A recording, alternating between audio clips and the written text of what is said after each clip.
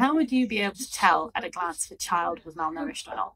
For MSF teams in the field, one of the most crucial parts of their kit is one of these, a MUAC band. It's flexible, it's cheap, you can take them anywhere, and it gives us some really crucial information to know if a child is acutely malnourished.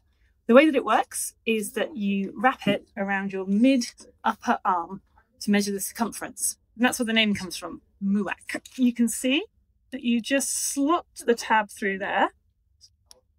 And I think it's pretty certain I'm going to come up, as you can see, solidly in the green. Our teams are seeing children whose MUAC ratings are much, much worse than mine. Something as narrow as that has a rating of MUAC band. And that's because sometimes the children we see can be this wasted.